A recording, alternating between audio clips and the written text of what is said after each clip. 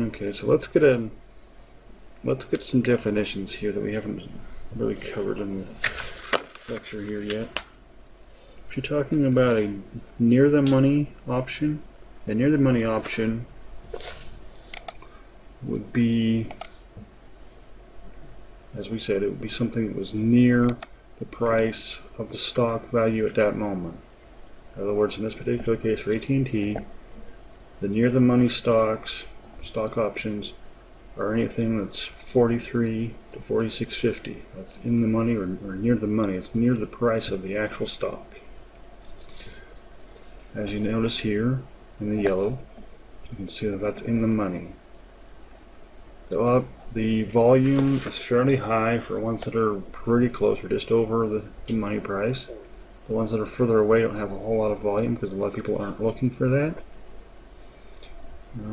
The last value was 41 cents. The asking price was 30, or the bid price is 36. The ask is 43, so they're pretty close to what they're asking them for. If you notice. Okay, so you're saying this will cost you 36 cents per share to buy, essentially. That's at least 100 shares or more, depending on how many contracts you have. Each contract is 100 shares.